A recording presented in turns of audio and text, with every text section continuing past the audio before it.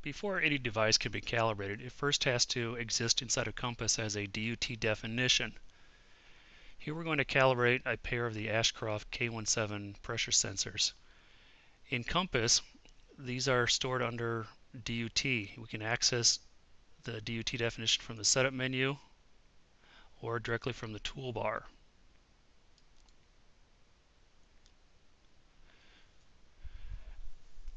When defining a DUT definition, there's a consideration of whether you have a unique one-of-a-kind device or if you have multiples that are very similar.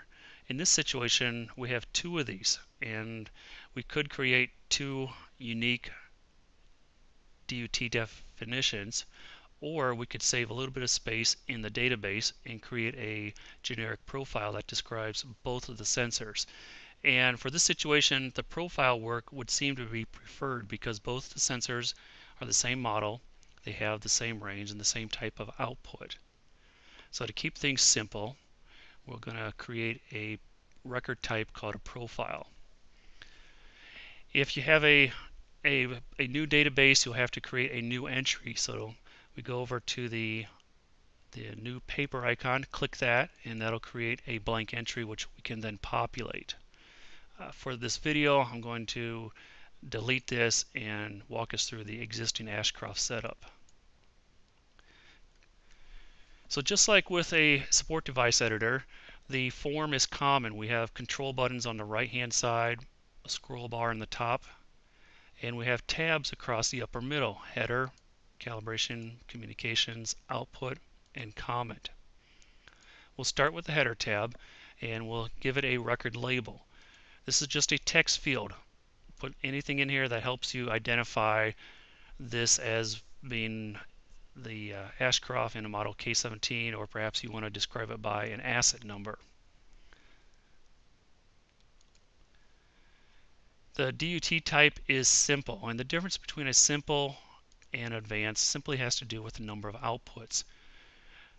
A device that has a single output, a single pressure output, qualifies as a simple device. But if you have a pressure sensor that not only outputs a pressure, but maybe it outputs a secondary temperature value or maybe even a second range, well, those are all additional outputs, and that would qualify then as an advanced DUT, greater than one output. The record type is profile versus individual. The profile with range can be useful in certain situations, but more times than not, we use the profile option. We give it a manufacturer name, type it in, type in the model, K17.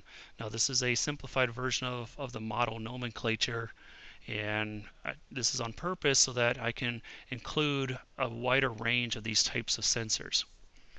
What you'll notice is that the fields for the unique identifiers, the serial number, the identification, the customer ID, these are grayed out.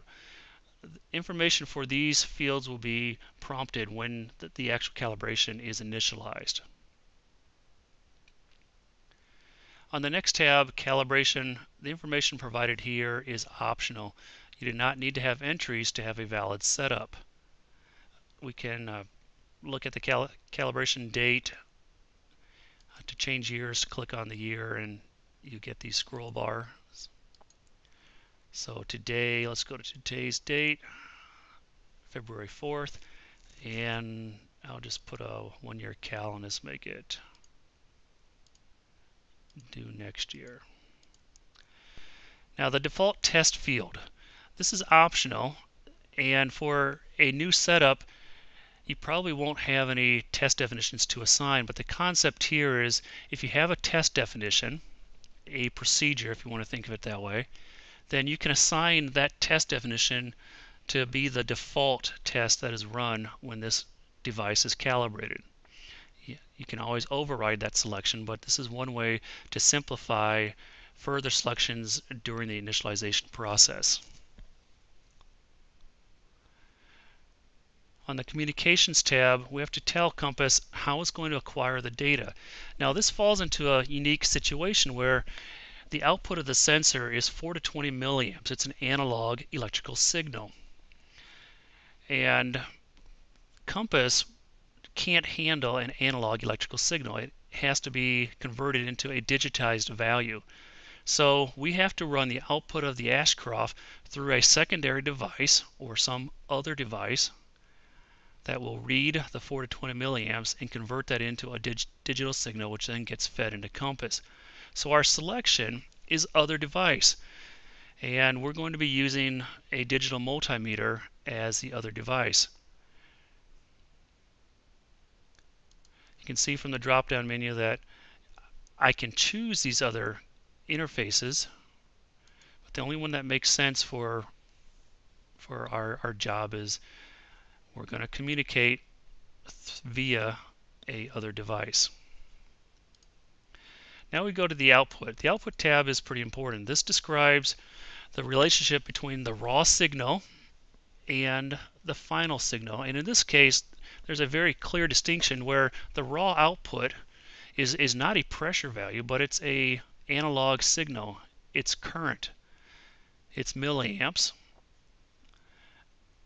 Minimum pressure is defined by 4 milliamps. Full scale pressure is defined as 20. And I set the resolution that is appropriate for the resolution on the meter, which is also driven by the tolerance of the gauge. This is the raw output. Some could refer to this as the native output. But since we're doing a pressure calibration, we're going to be applying a pressure from a standard and comparing that to the output of the DUT. So we have to compare pressure to pressure. Therefore, the final output of the sensor must be scaled to an equivalent pressure value. So in this case, we use units of PSI or kPa or bar. It's your choice. But zero pressure is equivalent to 4 milliamps. Full scale pressure is 30 psi, and that's equivalent to 20 milliamps. So Compass sets up this linear scaling. Now the resolution of the sensor, this is important. What we set here is the resolution that will be recorded to the data file. The tolerance of the sensor is pretty low. It's plus or minus 1% of span. Some people will choose percent of full scale, and that's fine. Just be careful that you understand the difference between full scale versus span. If you're unsure, the safer route to go is percent of span. That's the difference from maximum pressure to minimum pressure. And going back to the DUT pressure final output, this is a final output label. Again, this is a text field. It's like the record label, but it's specific to the pressure output of the sensor. The measurement mode, make sure that you choose that, and our selections on this screen are complete. The last tab is called Comet. Again, this is similar to Comet. In fact, it's not similar. It is the same thing as Comet on the support device tab, where it's notes provided to the operator to help him understand and help him better be positioned for success in his calibration. In this situation, it's been known that the manufacturer specifies excitation voltage of 10 to 24 volts. But what's been observed is if the excitation voltage is less than 13, then it has an adverse effect on the output of the sensor. So this note is for the operator to have the excitation voltage from our power supply be at least 13 volts. And when our entries are complete, then we can go over to the save. And now our DUT definition is complete.